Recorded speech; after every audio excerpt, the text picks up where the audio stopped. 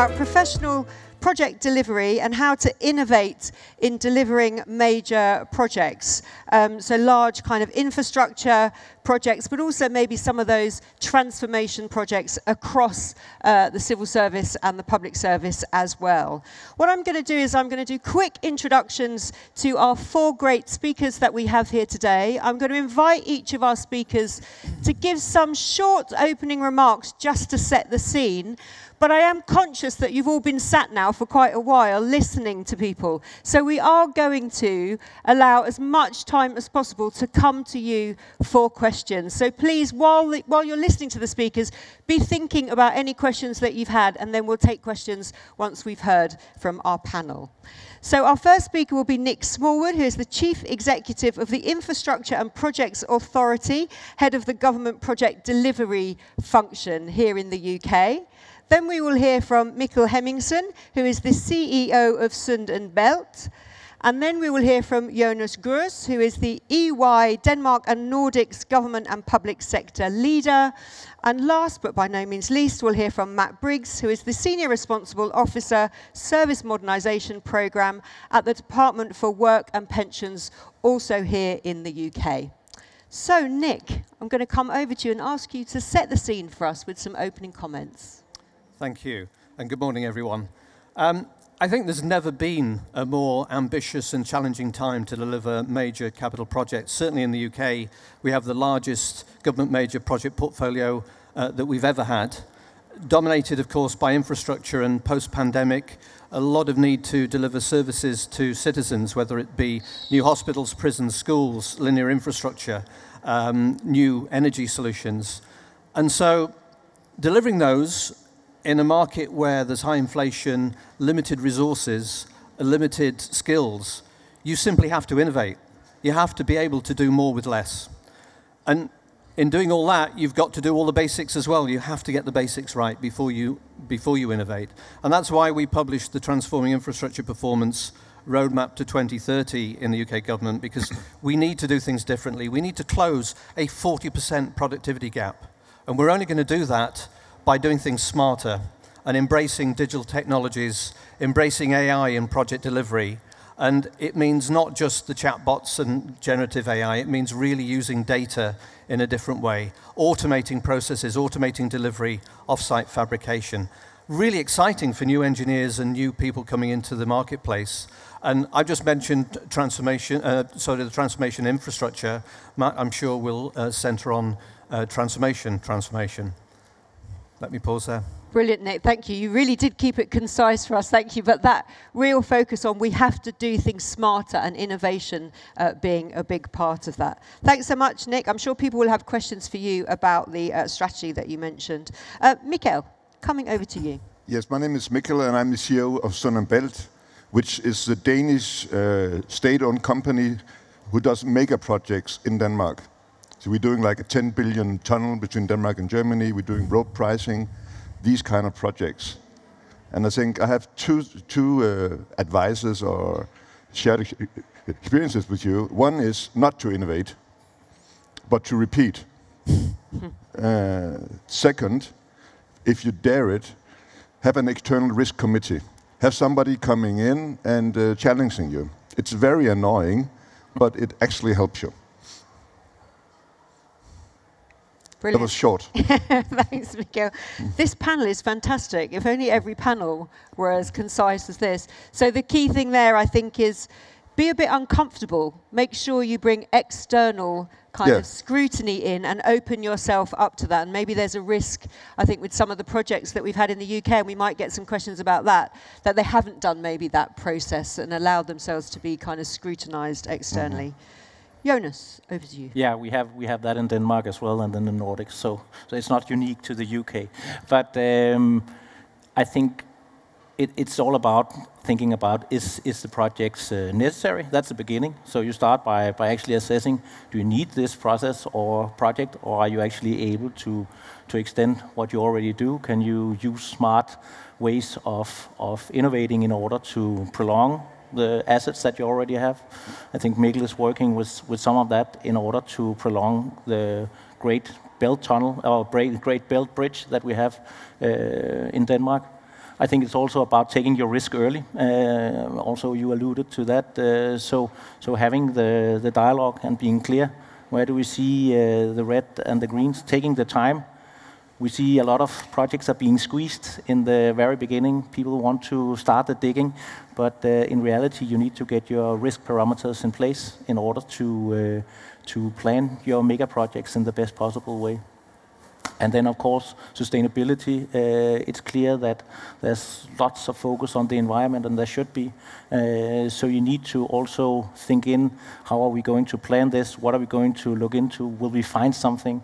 I think there are some developments around how you utilize drones, both flying and underwater drones, that can see a lot more, and we can have much more clarity on where to put our mega projects' physical infrastructure. So I will also keep it short. Brilliant, thank you, Jonas. So echoing what we've heard already about the importance of assessing risks early, knowing kind of your parameters there on that. But also really interesting what you said there about, is the project even necessary? That might have been a good question for a particular project here in the UK. Is the project necessary, or can you do something in a different way? And then I think really interesting what you said about sustainability and using new technology really to help maybe with those sustainability issues. Thanks so much, Jonas. Matt, coming to you. Thanks, everyone. It is slightly nerve-wracking having Nick on the panel. It's like having my homework marked, in particular, as I've got an IPA review happening in my programme at the moment through it. Just a couple of things for me. Firstly, it's just sort of personal, actually. Being here at the Excel Centre, I was brought up 400 yards away in Custom House in the 70s with high unemployment, high inflation, real challenges within the community. And the power of the welfare state there was just amazing through it.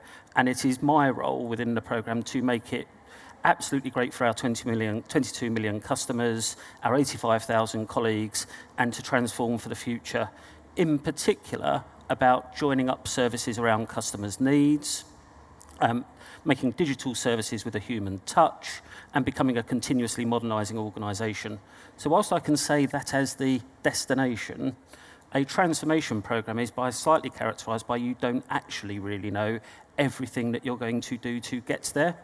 And therefore, the real important thing to do is actually make the first step. And the biggest challenge that we face is actually enabling the people within the organisation and our customers and the people who are our partners there to be brave enough to actually take some risk on to make that first step.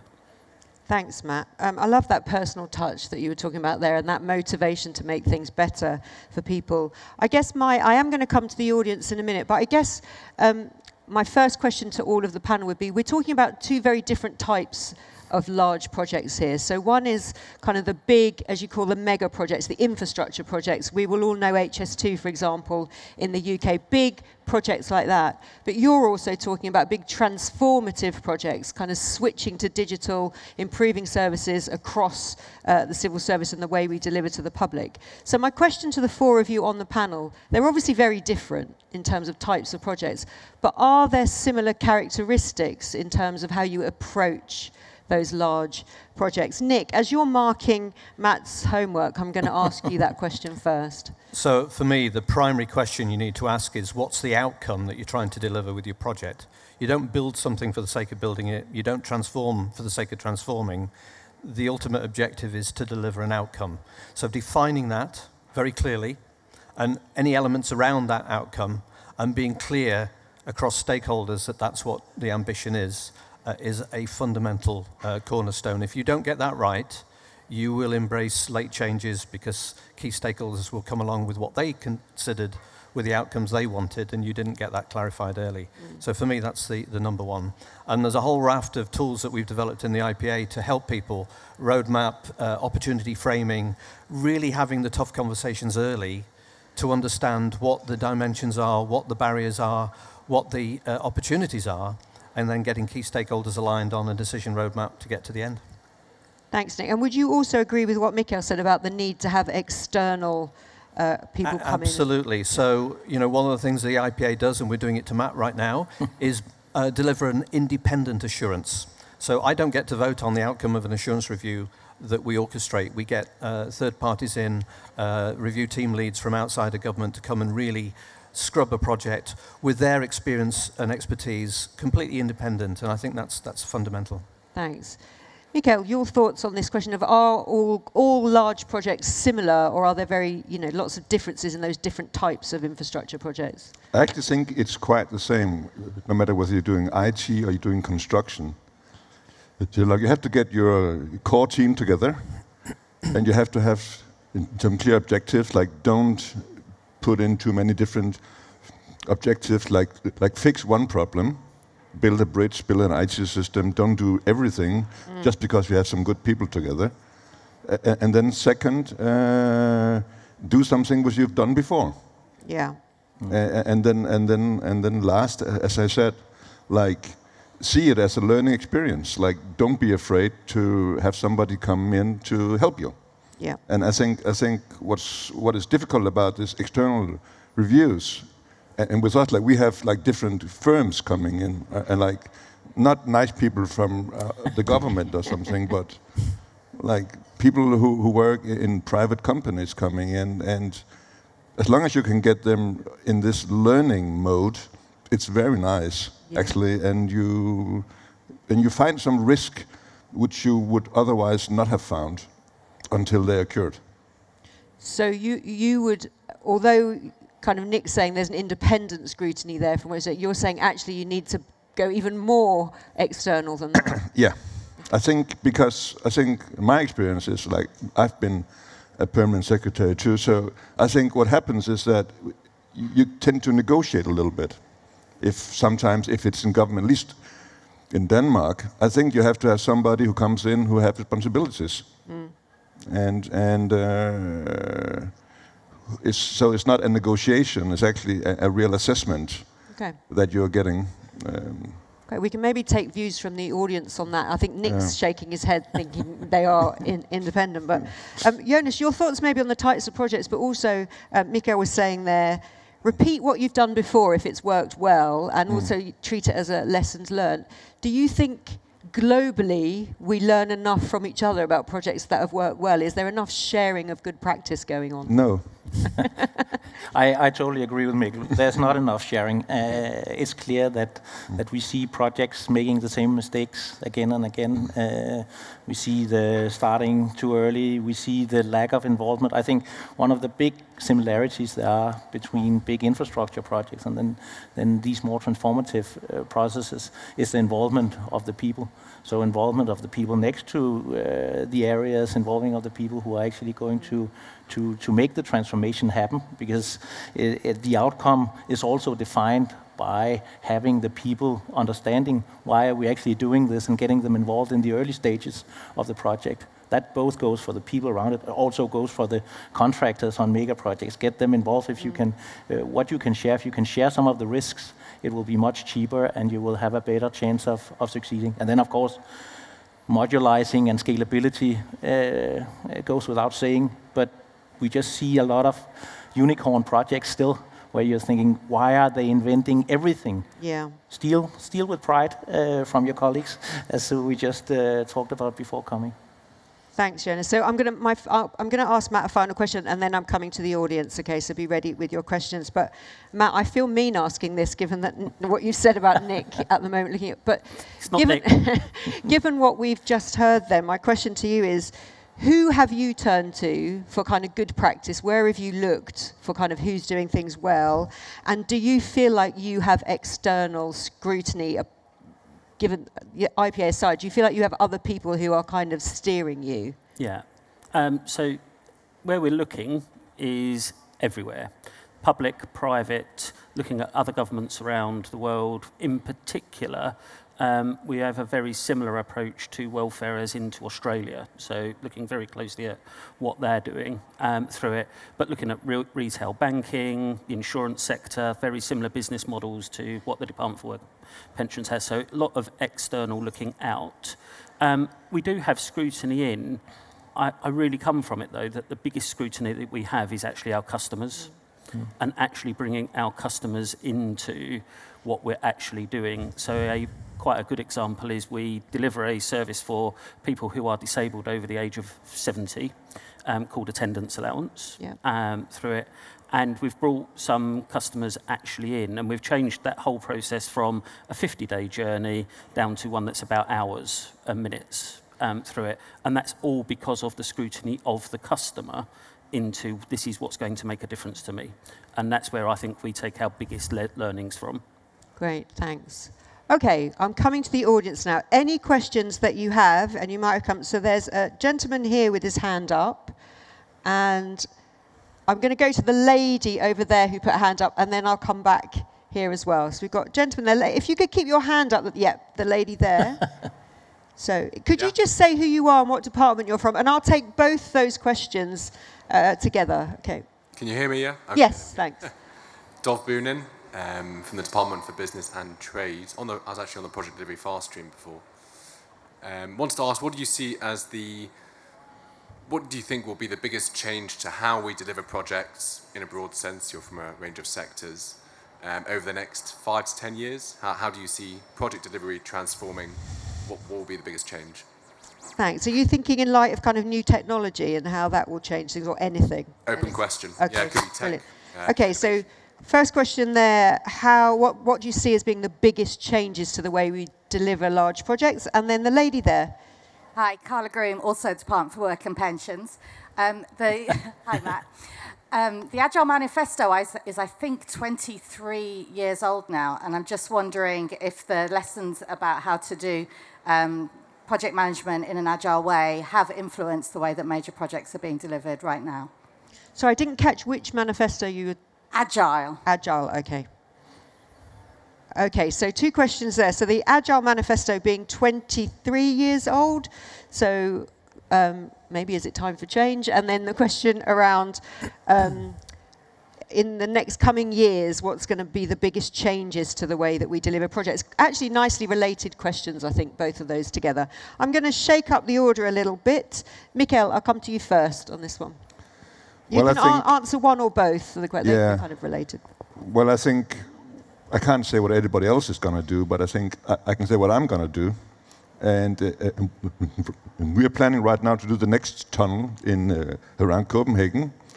And to be even more repetitive, we just bought the tunnel factory which we're using to build an existing tunnel. So we're doing 79 tunnel elements, each 220 meters long. So for the next tunnel, we'll do 40 elements. So to become even more repetitive, we are buying this factory so we can actually make sure that we can do exactly the same thing in the next project. And I think if you want to be successful and to manage your supply chains in the future, you have to take more control over them. And this is quite a big change which will happen, which will take place both in our sector, and we see it also in the energy sector, that to take control, you have to own your production facilities. When it comes to Agile, I think in the big projects I do, we really resent Agile. We don't want it. We can't control it. It's you add too much complexity into the project, and if you have a couple of thousand people working on a project and you introduce Agile, you have to have a very good project management, I would say, if I could, to manage that. And I don't have the self-confidence to do it. Thanks, Mikael. So control over the supply chain. You've mentioned again that repetition, so build on what you've done and take it forward to your next project. And then a resenting of Agile. Be interested to get views in the room, because I think it's still the big thing. Nick, did you want to come back on the resenting Agile point? I will do, because I think Mikael's right to highlight that it's not simple. And I see many examples of people using the word Agile and they're not actually applying Agile. I do see some great examples of it really well applied and well managed. If you look at Universal Credit Project, they had sprint teams, captains, they really understood it and they embraced it. But it's all too often used as a bit of a buzzword and badly applied, and I think Mikael's probably seen plenty of examples of that in his career. So it works, but you've got to really understand it, really apply it well, and have skills and expertise to make it work. Okay, thanks. And did you want to add anything else on? I will, because I think certainly in the built environment, digitalization and automation is upon us. And it's going to accelerate rapidly in the next 5 years. AI will become a thing. If you're not embracing it and applying it, you're going to be left behind. And I think the supply chain needs to transform. So how we use the supply chain simply has to change, given the degree of automation coming. And great examples, if you're not applying 4D CAD and advanced work packaging in the built environment as a client, you're losing out. You're losing out big time on productivity. And so that means you've got to have an integrated design. Well, in infrastructure, right now, quite often we go to the architects, then we go to the main works contractors, then we go to the finishers and the instrument and electrical engineers. That has to change. Every project needs an integrator, otherwise you can't embrace digital. So by definition, we need to fundamentally reset our supply chain and embrace the art of the possible, because I think once you do that, and I always use the example, when I was in the oil and gas world, I used to look at the automotive industry as best practice. And they moved from, if you can remember back in the 80s, of being a very unproductive, unsuccessful industry, to early 90s using robotics for the first time. Now, what they're doing using digitalization and supply chain transformation is amazing. And I think you're going to have that same mindset in infrastructure. We have to change that world, and clients are in the lead to do that. And the technology is old hat right now, actually. 4D CAD, I was using it in 2016. I think there's one project in the UK now embracing it, and we need every project in the built environment to be embracing it. Brilliant, thank you. It's interesting how many issues, whether it's large projects or transformation, you mentioned there the need for integration. It's about how you can work across different silos, different professions, and actually that collaboration piece, so important. Matt, I'm going to come to you, and then Jonas on these questions, and I know we've got lots of other questions. From a purely transformation perspective, I think there is going to be some fundamental shifts in the next 10 years. The biggest, I think, is actually going to be about democratizing innovation. I think we're putting the power into all of our users' hands. AI is going to transform the way our customers actually interact with us, not just how we provide services, how you start to move towards no-code, low-code, what quantum computing is going to bring going forward. It is going to be a significant shift, and that democratizing innovation is going to take a lot of thought. And that can be a very unagile approach to it, that a lot of people want to put controls around that to slow that innovation down. And I think there's going to be some real challenges, I think, for us inside public services about how we respond to that through it. On the question specifically about Agile, I agree absolutely with Nick. When it's done well, it is a really great approach. Too often, though, it is used as a badge for not actually doing proper process. We don't know what the answer is, so it's Agile. Through it. And I think that's one of the big things that we're trying to actually move away from across all of our public services in the way that we deliver transformation programs. Thanks, Matt. Jonas. Yeah, maybe just continuing on the agile approach. It's also when we have a world that has had waterfalls, and we have the waterfalls targets, and then we try to squeeze in agile in the middle, then it becomes very, very difficult.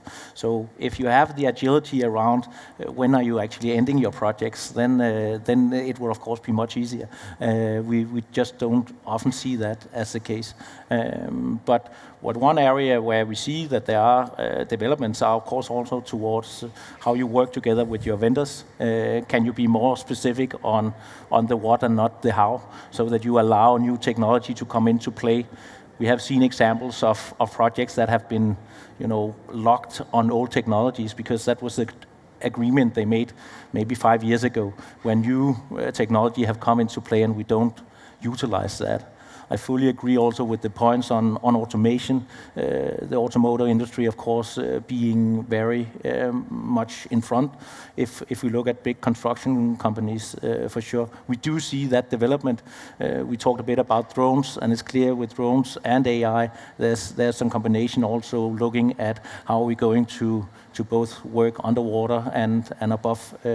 So I think there will be a lot of new technologies coming in, but I think the big thing that will change is that we are more structured about using the same models, not getting the architects in too early, but getting them in the end in order to make sure that we are cost efficient.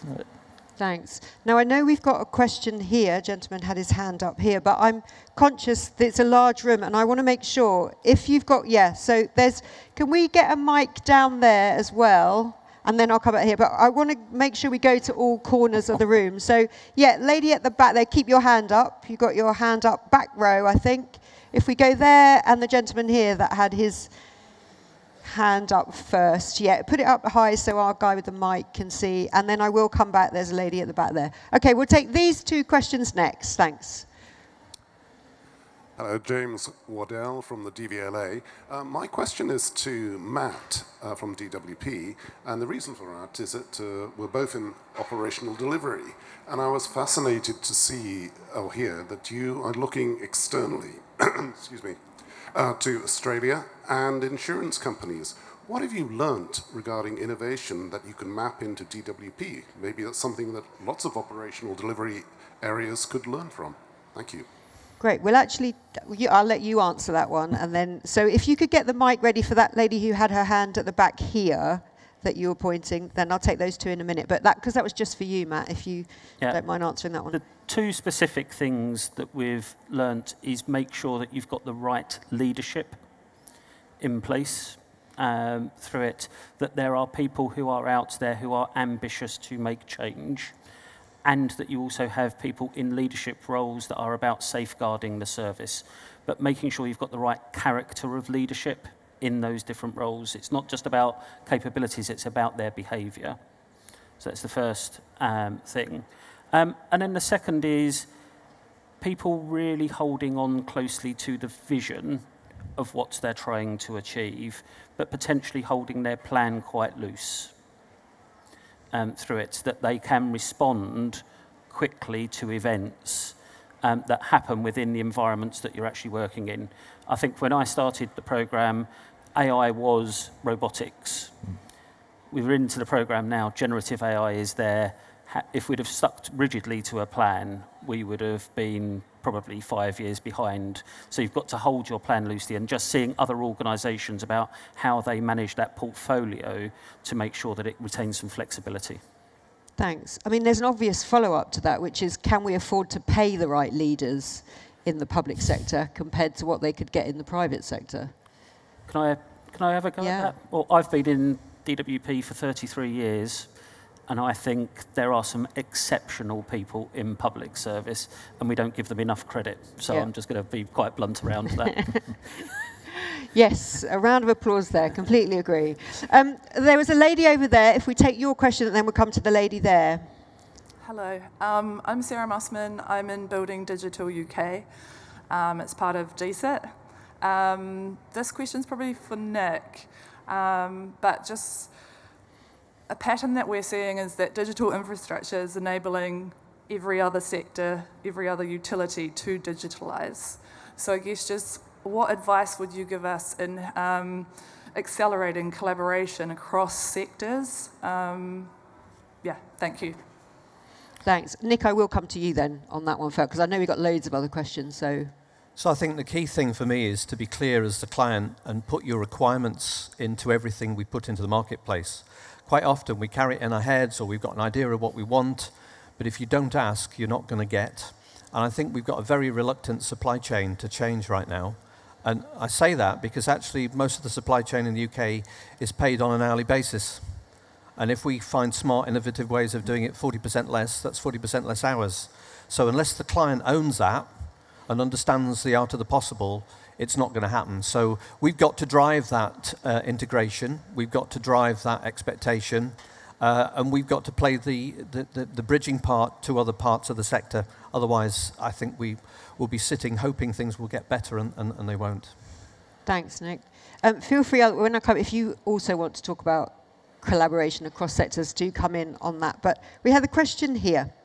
Hello panel and hello audience. I'm Sophie Eager from the Ministry of Justice, and I want to pick up on two trends that are emerging from what you're saying. One is the democratizing large chain programs, so bringing everyone in. And the second is around the thing you said, Matt, about not knowing what's coming, dealing with ambiguity. How do you create that capability in a huge organization for people to be able to be brave and face uncertainty, have a kind of a North Star out there, but also not know what's coming at scale? Because that's pretty hard. Thanks. Great question. So I'm going to put that to all of you. So when you're working on a major project, how do you keep the endpoint in sight, whether it's transformation internally or a big infrastructure project, but also maintain the ability to pivot if you need to pivot? Mikkel, I'll come to you. Well, I think to answer the questions about the IT systems, I don't know whether you have a data model for doing construction in the UK. I think that's a good place to start. Like your data is born somewhere, and you want to use it eventually for asset management. And my experience is that most companies, and especially not governments, don't have a data model. And without a data model, it's very difficult to collaborate, actually. And so I think that's one of the basics which you have to get right. Like getting into the democratization piece, I think you can choose to involve citizens in developing your systems. It's just very annoying because they have all kinds of ideas and things which you have to listen to then. And then you have to act upon it. And I think there's a tendency that many institutions see it as annoying to involve the citizens. And it has to be done anyway. Like for instance, we're doing infrastructure projects, like we're taking out nature, we're taking out, we have to remove houses and things like that. So you have to do it in a very good way, and to invite the people into the dialogue. So we have dialogue teams employed that goes out even before we start designing the projects to actually talk with the people. We have involved the nature conversation organizations in our projects. So we actually like when we're doing infrastructure, we are creating more biodiversity. That's our promise. Afterwards than there were before. So we have a 3-to-1 ambition. So if we're taking out 1 acre or 1 hectare of land at land or at sea, we're giving back 3, where we are creating then more biodiversity. So I think you can do it. It costs some money, and it takes some time, but it can work very well. So we have a very nice collaboration, I would say, both with the citizens and with the nature organizations in doing this. But I think my experience is that it's difficult in the political process, because who's then really running the project? Is it the citizens or is it the politicians? And interesting then, I guess you could say then it's obviously nobody would be against consulting citizens and bringing them in on the design, but you have to manage the expectations. You don't want to then set expectations that you can't possibly meet. I think like if somebody like your political boss came out and said, I want to do this project, and then you have a dialogue with the citizens, and it turns out that you should actually, to achieve the goal, do a different project, how do you manage that? And it's difficult for civil servants, that's my experience, to take that dialogue, because it's actually the politicians who should have the dialogue to make it right. I think you've just described what being a civil servant is actually like, I think, at the core of it. Nick, did you want to come in on both the democratization, but also I don't want to lose sight of this ability to pivot as well if you need to. Yeah, so I'd just share a personal experience I had. Last project I was program director on, and it was 7 sub-projects, all several $100 million. And the project teams were all competing, and I arrived at this project. It was in distress. And I said, we're not running a democracy. We're going over here. And I set the North Star, essentially, because you've got to be clear on what your objectives are as a team. And we reset, and we repivoted, and there was a palpable thank goodness for that. You know, the project team appreciated that they had direction and clarity. Prior to that, they were all trying to do their best of their own little bit of a complex jigsaw puzzle. So for me, projects are delivered by people, and leadership is absolutely fundamental. So we're not running democracies. We actually have to embrace the democratic processes. And quite frankly, the best projects I've seen go through our complex planning systems in the UK are those projects that actually do the best job of stakeholder engagement and community engagement, really understanding local needs, and they tend to have the shortest duration through the planning life cycle. So it's being democratic at the right time, but when you're actually then delivering the project, you move into delivery mode, you actually have to have the North Star, the objectives, that outcome I talked about before, and then be ruthless in driving towards that, and not be swayed by scope changes and great ideas that come along on your journey. And everybody loves scope changes. I have a passionate dislike of scope changes. Once we've agreed what we're doing, it's frozen. And when I say frozen, it's like minus 28 degrees. It's solid. It's done. We're done. So that's really interesting, because Jonas, I want to come to you, but that kind of goes against then, are you missing out on new innovations as they come along, like being able to... And that's fine, but if I changed everything every time someone had a great idea, I'd never finish. Okay. And I can guarantee one thing, the costs will be out of control. So generative change is okay. So if you've got a 20-year program, and universal credit's a great example where the SRO has taken opportunities on a time-based basis to introduce new policy. But it doesn't do it every week, because that just doesn't pay. Yeah. And in the built environment, I'm sorry, you need to do the front homework to understand what it is you're going to do, and then only build that. Because everyone will come up with a great idea, and they all cost money, and I guarantee you they will not pay back. Thanks. Jonas and Matt, do you want to add anything to this? Because I know we've got lots of other questions coming in. And just briefly, of course, the longer within the project cycle, the more expensive it is to pivot. So involve the people from the very beginning. It's also clear, again, talking about AI and algorithms, we see a lot of private companies really being clever about how to use algorithm in order to understand the needs of the people, the needs of their customers. So, of course, that you hear people, that you actually understand what people want. That's an area where we can learn a lot, and where we can be very clear from the beginning. And of course, there will be some times where there need to be a change, but it is super expensive, and we also need to have this minus 28 degrees at some point. Thanks. Matt? I just want to sort of pick up on the democratizing innovation point. There's big and small within that. There is sort of very big, hold the North Star, hold your outcome there. The small bit around that is, how do you create a psychologically safe place for people to have a go at delivering something and potentially failing through it. And the soft signals that you send as a leader, the organisation sends in its performance management and its quality management frameworks, how we may actually make services available to people. So if you can't actually access Wi-Fi in a building like this, what signal are you actually sending to your people in terms of, do you want them to be innovative or not? So there's sort of big and small, and those soft signals are really, really important about how you actually hold the scope of your programme. Thanks. So, lady down here had a question, I think, at the front. And then I haven't come to this side. Do we? Yeah, there's a gentleman right at the front here. So we've got two questions along the front. And then I might start just in the time we've got left. So if you could keep your hand up. Yep. There. And then gentleman on the front row down here. If you could stick your hand right up. And we need some bobbing like in Parliament, don't we? Just down there, thanks. So if you get the mic to the gentleman on the front row while we take this question. Absolutely agree the phrasing of scope for delivery. In a world where things are changing very, very fast, especially as we discussed this morning, this decade, it will be truly transformative. How can we be sure that where we want to go will be still relevant at the point of delivery?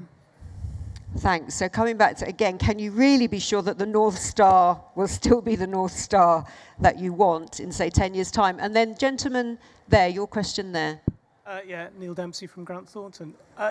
Picking up on the soft signals piece, as programme leaders, how do you foster that culture of learning and the kind of culture of openness, particularly perhaps when things are challenging? Thanks. So I'm going to start with you, Matt, on the how do you foster that? How do you give people space, essentially, to experiment without thinking, if it goes wrong, that they're going to be penalised for it?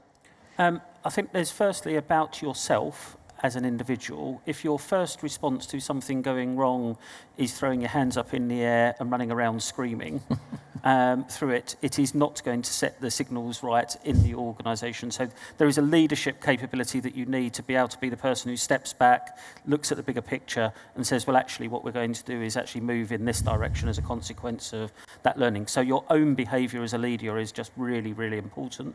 The second is making it actually part of the programme. So we have deliberately gone out and created an ethos we call Connect, Share, Grow, and saying, actually, we are going to deliberately make it a learning experience for everyone within inside the programme, and we're going to actually foster that, and we're going to celebrate the things where people are actually open and saying, this didn't work in the way that we expected, but we learnt this for the next time that we actually do it, and using things like the equivalent of TED Talks for people to actually be able to present that information. But it's been a deliberate thing to say that is what we are as a programme. Through it, we are deliberately a learning programme. Thanks. Jonas, did you want to pick up on the leadership issue, or on the, are you really sure that 10 years' time we're going to be going in the right direction? I think both questions are super relevant. I think you answered well on the leadership part. It's clear that project managers are often raised to focus on their own project, but you have to give them a sense of belonging and making sure they see themselves as part of the full team. This is not, if they succeed with their little bit, but the team as a whole doesn't deliver, then it doesn't give any value.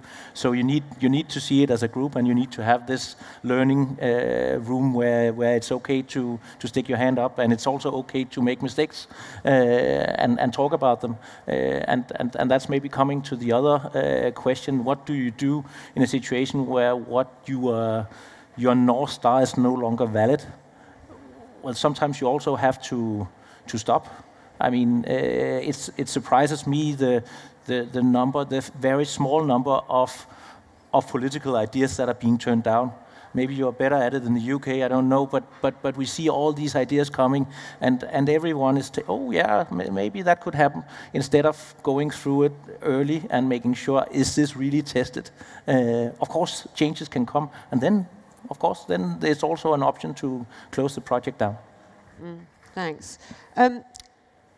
So, Mikael, Nick, I think it was a bit of a challenge to you, because you were both very clear. I think once you've decided, you go for it. Head down, you go for it. But a bit of a challenge there. The world is changing fast. Technology is changing fast. Should you lift your head and go, actually, maybe that isn't where we want to go now? So I think the answer is that things will change. If you've got a program over 10 years, the reality is the world changes. But it depends what context you have. It's very different building a linear infrastructure solution between point A and point B. In that case, you need to look and say, we're moving to a net zero world, so don't build something and find 10 years from now it's not going to meet that expectation. That's very different than building a number of hospitals where clinical needs are going to change over the next decade, and therefore you need to build a flexible solution rather than a traditional building. And that's very different than a transformation program delivering benefits to citizens, where every 5 years things change fundamentally and you need to adapt. So we do take those changes into account. The challenge is to make sure that in doing that, you don't hesitate and change the scope every 5 minutes, because you will never get anything done. So if you take the example of the hospitals, we will come down to a design for the hospitals, but we'll make sure it's flexible enough that we can add to it, change it later. But you have to start the build and build what you plan to build, if that makes sense. Yeah. Mikael. Well, I don't think it's new what you're saying, actually. I think if you have long projects, like they've always been faced with difficulties, like then we had COVID, then we couldn't get steel, like there's always new things coming along. So I think the best advice is to make short projects. Yeah. And if you can't make short projects, then have a good risk management in your long project. Yeah. And which is why I started out saying, I actually think that installing an external risk committee is what you as a CEO or a leader can do to actually demonstrate that you're not afraid of having somebody coming in helping you. And I think it's very uncomfortable in the beginning, but once you get used to it, it's actually very nice to have somebody you can talk to. Yeah. as the leader of the organization who can help you. And it also means that you're the first one who's going to get fired if something goes wrong, which is also like you're sticking your neck out for your organization. Yeah. So if you have to do long projects, like make sure you get this risk management culture implemented. Thanks, Mikhail. We've got 5 minutes left, I think. We're just shaving off 10 minutes from the coffee break, I think, because we overran slightly in that first session. So the final two questions, let me see. We've got a gentleman with his hand up here, and we've got the man there. Yep. So let's take that question, and then, gentlemen here, if you could put your hand up again so that you get the mic, that would be great. Would you like to ask your question? Thanks. Great, thanks. My name is Finlay Clark. I'm from the Ministry of Justice. And my question is, in transformation projects, particularly in a digital context, how do you make sure that we're genuinely innovating and not just duplicating an existing structure in another environment? How do we make sure we get the most out of new technologies and genuinely innovate? And because we've kind of touched on it a little bit already, then is there a circumstance where it's okay not to innovate? Or do we have to keep pushing the envelope? Do we always have that responsibility? Thanks. So the first question, how do you know you're not just repeating without innovating? I think that's quite a good question. And then the question here. Hello, Liam Askins from the Department for Levelling Up. So local government's probably one of our biggest delivery partners. And devolution means that there will be a lot more delivery done at a local level in place. So my question is, what innovations are possible where you have multiple projects in a place, specifically, perhaps? Thanks. So I didn't hear the end of that. What? So what innovations are possible where you have multiple projects in a place, i.e., the sort of program economies of scale? Thanks. So lots of projects going on at the same time. How can you innovate in that space? Okay, in the time that we've got, you can answer one of those two questions. You choose which one. So either, how do you make sure you're actually innovating, not just repeating again? Even if it's worked well, how do you make sure you are factoring innovation? And then how do you build innovation in where there are multiple projects going on at the same time? I will change the order and we'll go this way round. So Matt. I'll go with the question about are we just repeating or are we innovating? I'd slightly want to challenge the hypothesis of the question. They're actually reusing successful outcomes and things that have been delivered elsewhere is actually a form of innovation. So I think there would be, firstly, so just like the hypothesis. The second is, actually, you've just got to keep looking outwards. Just look at what's happening outside of your environment and actually see what you can actually bring back in through it. And the skill of a leader is to actually judge the things are the right things to bring back in and not go, it's everything that's out there. Thanks, Matt. Jonas. Yeah, continue on that question. We have seen a lot of examples on innovative procurement where you make sure that there is a sort of innovation in your processes. It's also clear that, as Matt is stating, is it innovation for the sake of innovation, or do we want to build to the most effective manner? I think there's a lot of innovation also in continuing using the modularized approach. It's also clear that when we have projects where we don't know how to solve them, we need to get market dialogues, and that could be by innovative procurement measures. Thanks. Mikhail.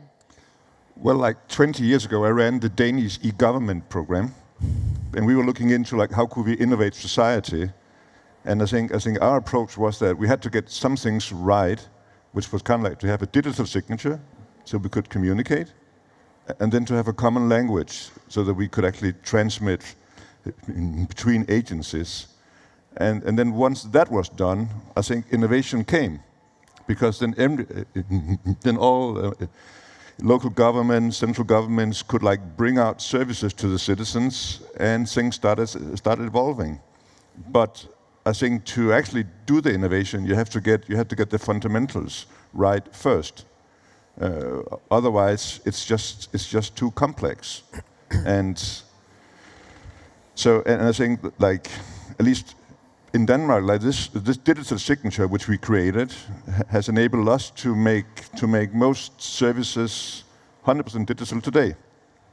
So people don't get mail from government, you get emails from government, and you get them in your secure e-box server, and then you can have small innovations taking place. And I think you shouldn't. And I think that's my advice, at least, like get the fundamentals right, and then have everybody contribute with different services, whether it's from tax department or pension department or your local government. But don't invent your own digital signature, each of you. Thanks, Mikko. And Nick, the final thoughts from you. Yeah, so reflecting on how do you innovate in a portfolio environment with multiple projects, quite frankly, there's no simple solution. I think local authorities, the larger local authorities in the UK have done a really good job of integrating housing, transport solutions, etc. But if they're expected to do even more, that's my worry, that they don't have the capacity and capability to do more. So actually that tells me they're going to have to innovate. They're going to have to find ways of delivering more with less. So that gets you into design one, build many, automation, stealing designs with pride, getting delivery partners and others to come and help them. And it's going to be a challenge, I think, in that space. So no magic bullet, I'm afraid.